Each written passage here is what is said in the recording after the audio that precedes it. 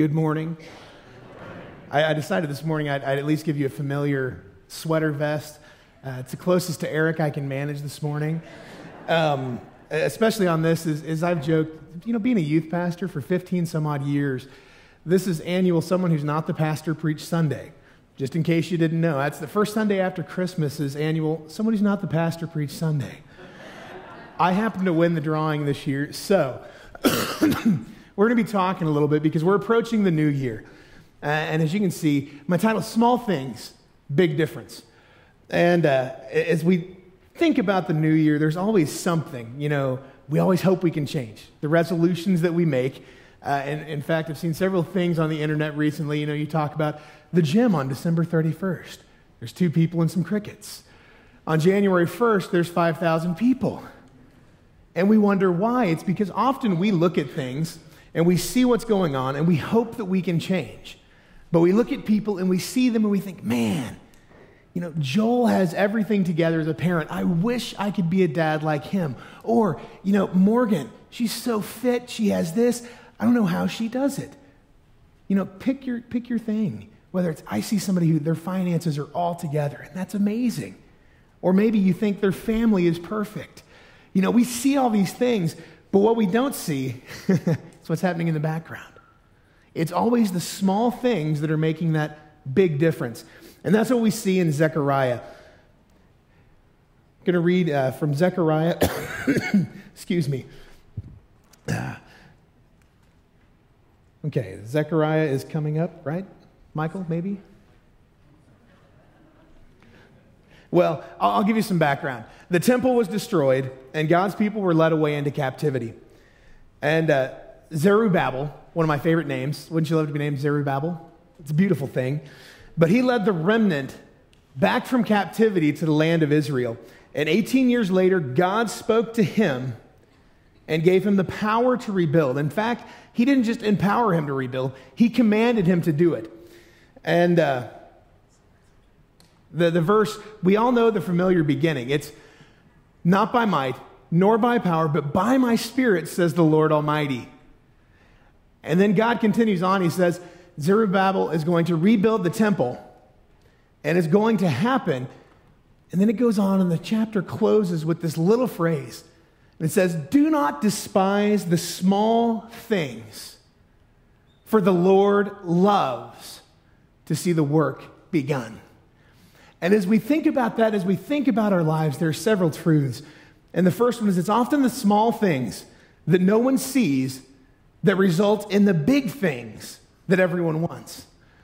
It's that step to start moving more, to start working out. Maybe it's saving more. Maybe it's just spending an extra hour with your kids. But doing that small thing and starting there is what transitions into the big thing that happens. One of my favorite coaches in college basketball is John Wooden. He was at UCLA, legendary coach. He led his team to 7 consecutive NCAA championships, and it would have been a lot more except for the fact that back then they didn't allow freshmen to play with the varsity. The one year they didn't win in a 10-year stretch, they placed second in their conference, and Kareem Abdul-Jabbar sat the bench because he was a freshman. Then they won the next 7. But every team he ever coached, he started with one simple lesson. It's how to put on your socks. He would detail, he's like, you got to start with your base because you're making a lot of fast movements in basketball. So you're going to take that sock, you're going to pull it on. Next, you're going to pinch the toe. Make sure there's no wrinkles at the toe and it's nice and tight. Then he'd go on to how they should put on their shoes.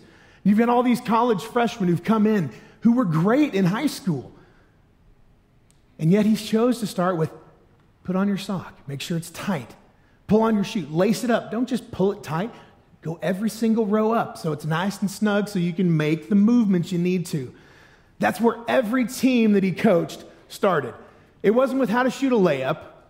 It wasn't with free throws. It wasn't with anything we would typically associate with basketball. He started with the socks and shoes because, as he said, it's the little things that are vital. Little things make big things happen. And that led to 7 consecutive NCAA championships. And strangely enough, it's what God said to Zechariah. Don't despise the small things, because he loves to see the work begun. Which leads me to the main point. Small adjustments make a big difference. And there are 3 areas we're going to talk about that we can make a little difference and a little change and change our 2015. The first is your thoughts. The second is your words. And the third is your habits. Because what you think becomes what you say. And what you say becomes what you do. And what you do becomes what you keep doing.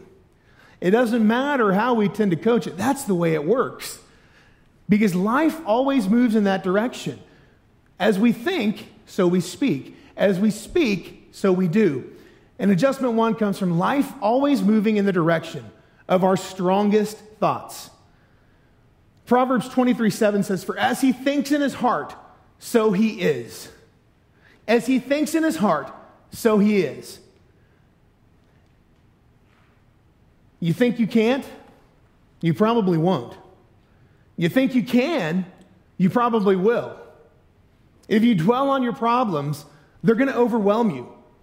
If you look for opportunities, you're likely going to see some. If you feel like a victim, you will become one. But if you believe you can overcome, you most likely will. As you think, so you are, God says.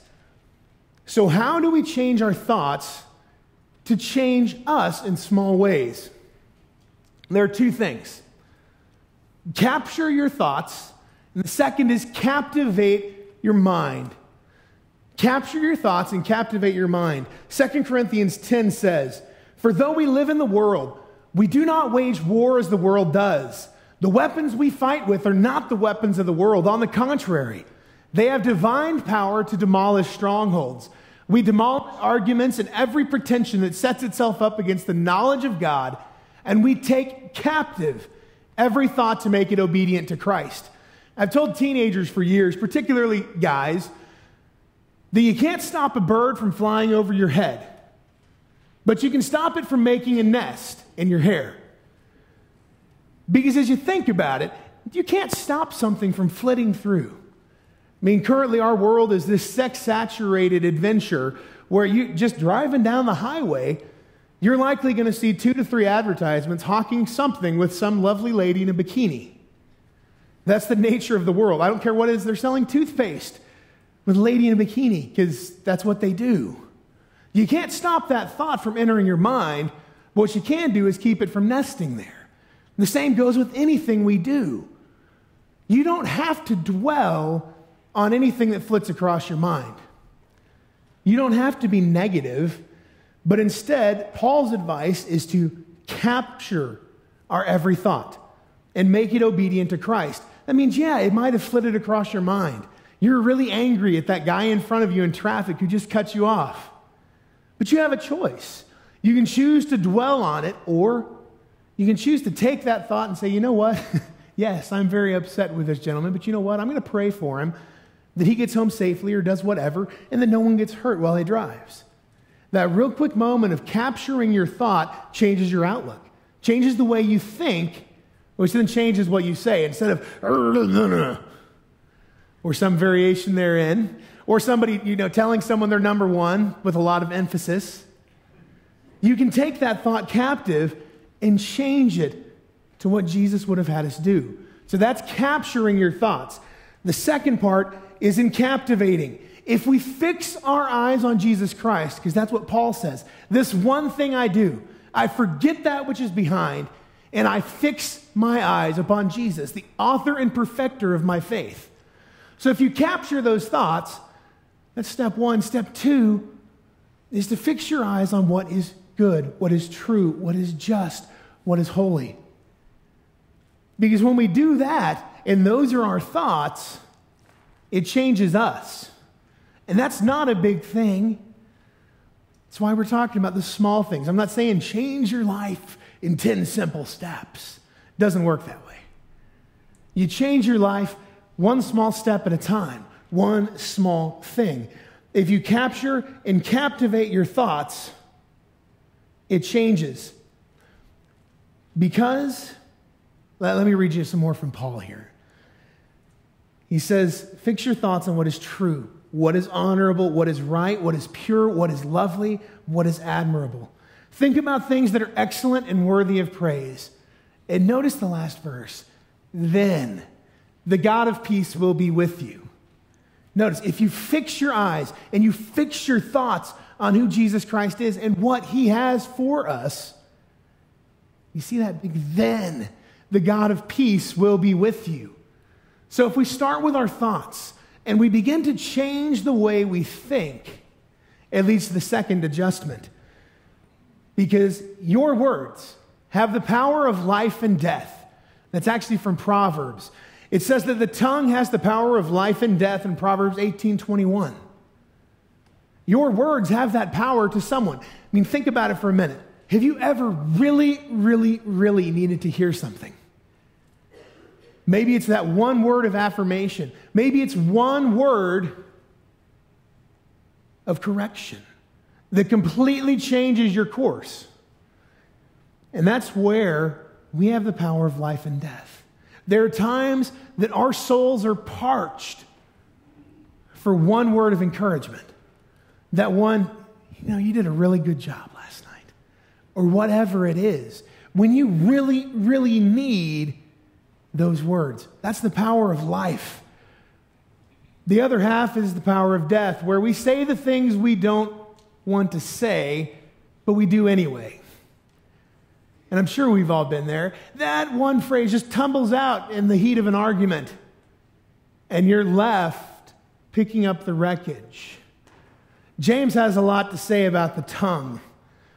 And these verses from James 3, I think, illuminate the point. We can make a large horse go wherever we want by means of a small bit in its mouth. And a small rudder makes a huge ship turn wherever the pilot chooses to go, even though the winds are strong. In the same way, the tongue is a small thing that makes grand speeches, but a tiny spark can set a great forest on fire. As we think about what we say, James is comparing it to a bit in the mouth of a horse so that you can go left, right, or stop. The rudder on a ship that even though the wind is pushing at 40 miles an hour, you can still steer. He says that is what our tongue is to us. And as we looked at before, our words are what we think. What we think is really shaping what we say.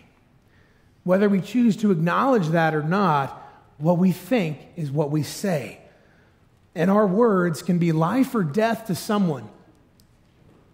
So that means the question is, what do we do? Proverbs 12 says that the words of the reckless pierce like swords, but the tongue of the wise brings healing. So you have a choice with your words, just as you do in your thoughts. You can skip it, or you can say it. I mean, it's fairly simple. Most of us know you don't have to say everything you think. And that's especially true for those of us who believe in Jesus, because we know the power of our words. I mean, think for a moment about Jesus Christ. In his earthly ministry, he gave the words people needed to hear. Whether it was a Samaritan woman who came to the well to get water, who was an outcast, a pariah, but because of a few words with Jesus Christ, she goes back to the village where she's not welcome and convinces everyone to come see this Messiah who spoke to her. Or you move on to a woman of ill repute who all of a sudden is coming into the home of a Pharisee who would condemn her and pouring oil and anointing the feet of Jesus. Why? Because he spoke words of life to her. And that leads us to Ephesians. Because as you think about words, excuse me, this passage comes to mind. Ephesians 4:29. It says, "Do not let any unwholesome talk come out of your mouths, but only what is helpful for building others up according to their needs, that it may benefit those who listen. Did you catch that? He says, only let what is helpful for others, helpful for building others up, come out of our mouths. But not just according to what we think, according to their needs, that it may benefit those who listen. One of the toughest passages of Scripture, I think, for us to really practice is this one. Because as you think about it, we say things every day that are destructive, that are painful, that are damaging. And we might have good intentions behind saying some of them. But in that moment, we let those words spill out. And the ones that we say in anger pierce like swords, according to Proverbs. And I think we've all been there. You've had someone say something that pierced your heart and made you really want to curl up into a fetal ball and cry. Most of us don't, but that's the emotional impact words can have. So Paul says, watch the way you talk. Say only what helps. Make each word a gift. It's from the Message. I love the way Peterson translates it. Let me say it again. He says, watch the way you talk. Say only what helps, making each word a gift. So as we think about our words, you can say it, or you should skip it. You have to decide what is worth saying and what is not. Because our tongue controls the power of life and death for someone else, whoever hears us. And I don't know about you, but I have issues in that area. Because that moment you're angry, you say something. You didn't mean it, but you did. Because it's what you were thinking. And as you thought it, it turned into words, and it either brought healing or it brought pain. And that's what our words have the power of. And so what you see is that the good words we speak have to outweigh the bad. You know, they say for every single word of criticism, you have to hear 7 positive things to make up for it. Think about what you say, because you've thought it. And you had the choice to capture those thoughts and make them obedient to Christ, and to captivate your mind on who Jesus is before you chose to skip what you shouldn't say and say what you can, because your words are supposed to be a gift of life to the people who hear them. And I don't know about you, but I have issues always making my words life-giving rather than life-draining. So as we think about the adjustments we can make, the first is your thoughts. The second is your words. And the third is your habits. Because as you move and you continue onward, you have to make a choice. And discipline is choosing between what you want now and what you want most. In this phrase, I hear a lot of echoes of Dave Ramsey, who says, live like no one else right now, so that later you can live like no one else. And I can't do it like Dave Ramsey because I'm not him. But that's the phrase, it's that discipline, choosing between now and what we really want. It's what I try to teach my kids. You know, hey, yeah, you've got money and it's burning a hole in your pocket. But do you really want that, $2, $3 toy that you see on the aisle end because they stick it there so that hopefully your parents will buy that for you? Or do you want to save that money and get something you really want? It's a difficult concept for us to get because we mostly have control issues. We want what we want, and we want it right now. I mean, we live in the era of microwaved fast food served in a minute or less. I mean, that's what we live in. If you didn't know that, I'm sorry to break the news to you, because it's a highly unfortunate thing. We miss out on some of the process that teaches us the discipline. It's like cooking a meal. Yeah, you can have that real quickly microwaved gourmet meal from the freezer section, or you can spend the time preparing food for hours and enjoying, a Christmas feast. Most of us don't want to spend the hours preparing it, so instead we buy one that's pre-frozen, pre-cooked, and ready to go. You throw it in the oven, and bam, you're done. Convenience is part of that, and part of that is our desires We get confused between the now and between the then. Paul addresses this in a famous passage from Romans. He says, I don't really understand myself, for I want to do what is right, but I don't do it. Instead, I do what I hate. I want to do what's right, but I can't. I want to do what is good, but I don't. I don't want to do what's wrong, but I do it anyway. But if I do what I don't want to do, I'm not really the one doing wrong. It's sin living in me that does it. Oh, what a miserable person I am. Who will free me from this life that is dominated by sin and death? Thank God. The answer is in Jesus Christ our Lord. Now, we've heard that in various ways. If you've come to church at all, you've probably heard that passage. I do what I don't want to do. And what I don't want to do, I do. And Paul's left in this, the Apostle Paul, who wrote most of the New Testament, is here in the conundrum of how do I discipline my life? How do I discipline myself? What was his answer? Jesus Christ is Lord. Because he couldn't do it for himself. And as we think about discipline, as we think about those small things, in Zechariah he said, not by might nor by power, but by my Spirit, says the Lord Almighty.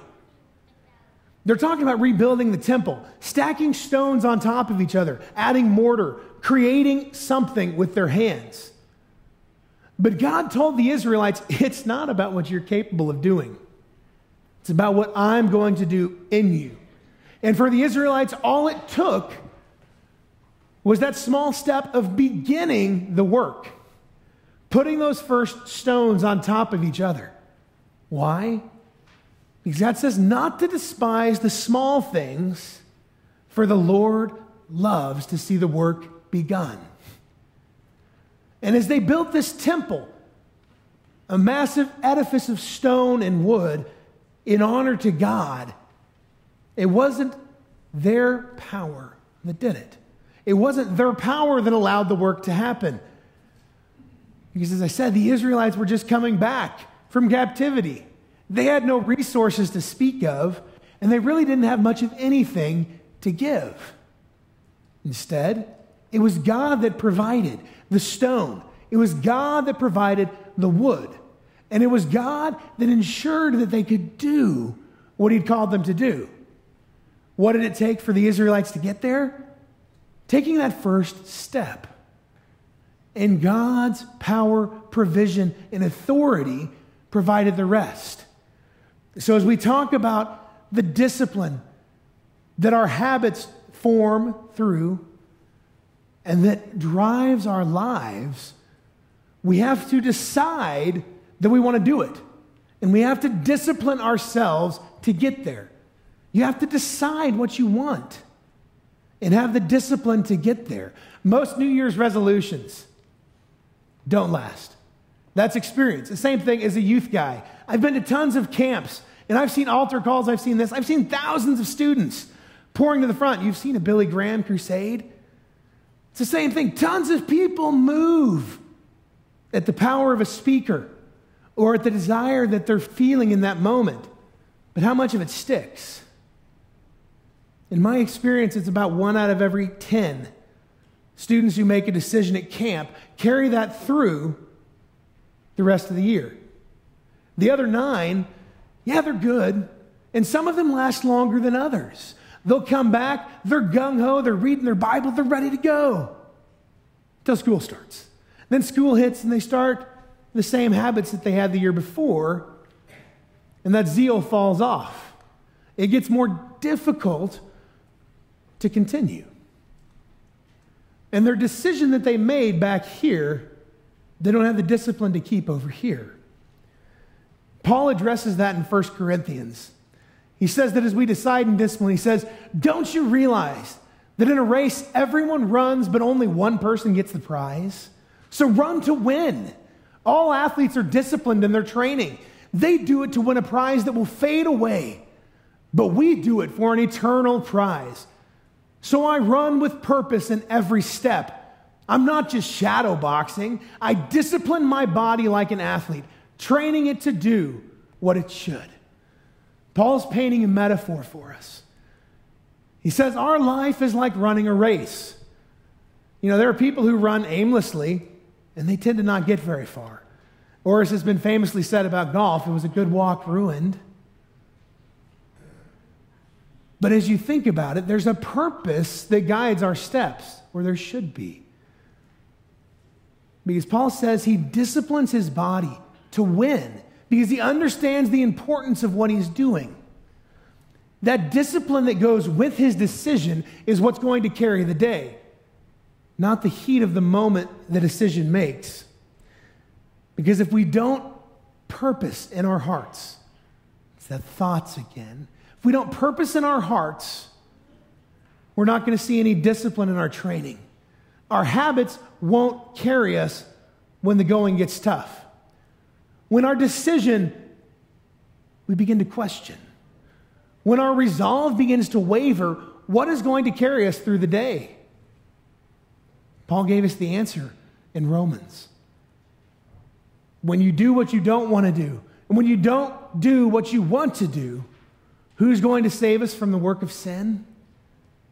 Jesus Christ. Because our discipline goes about this far. But what really is going to change your life, it's the work that Jesus Christ did that was started at Christmas, ended at the cross, and is still at work in each of us today. Because he didn't just come to give us one moment of decision. He didn't just come to give us a little bit. He came to give us the power we need to do what he's called us to do and to be who he's called us to be. And as you look at those 3 small adjustments, changing your thoughts by capturing the things that you shouldn't be thinking about, and by captivating your mind on Jesus Christ, as you change your thoughts, it begins to change your words. And your words that have the power of life and death, you begin to have to skip less and say more to bring life to the people around you, making your every word a gift. And as you do that, you begin to see your habits change. And as your habits change, you can run with purpose the race set before you, changing the lives of everyone around you. And that's what we're called to be. We are called to be exponential people. We're not simply about addition. We're about multiplication. Because if you think about it, we're the heirs of a movement that started with 11 men and a handful of women 2,000 years ago that has affected billions of people. That's exponential living. The disciples had to choose to be exponential, to not just live for themselves, but to live disciplined for the people around them. And as we approach this new year, my question for you is, what do you need to do now to have what you want most? What do you need to do now to have what you want most? Because as we think about that, the desires of our heart, what is our deepest desire? And what do I have to do to get there? That's the question we're faced with. Because what we really want and desire is what's going to shape everything we do. That desire shapes our thoughts. That desire shapes our words. And that desire shapes our habits and our actions. So I leave you with the question, what do you need to do now to have what you want most? What do you need to do? Maybe it's having one word. You know, that one word of affirmation that you need to say or that you need to hear. What is it? If you've looked at the notes on the back of your bulletin, I left some blanks because I'm a youth guy. And I like leaving options. And under each of the areas, there's one word, one thought, one habit. What do you need to do? Is it having that thought that I can overcome this because the power of Christ is in me and working to that goal? Is it changing your words to know that I'm good enough? Jesus died for me so I can do this. Maybe it's changing that one habit that's holding you back from everything God's got for you. What one small thing is God calling you to do now so that you can have what you want most later? As we end the service this morning, I invite you to think about it, to, as Mary did, ponder it in your heart. Because as you think, so you will say. And as you say, so you'll do. And as you do, that's your destiny. So I encourage you to change your destiny this morning, one small thing at a time, because the Lord loves to see the work begun. And once it's begun, He steps in. He supplies our power and our weakness, and His grace is sufficient no matter what we face. And that is what gives us the courage to make the changes that matter, to make a change in ourselves for the world. And it starts now. Let's pray.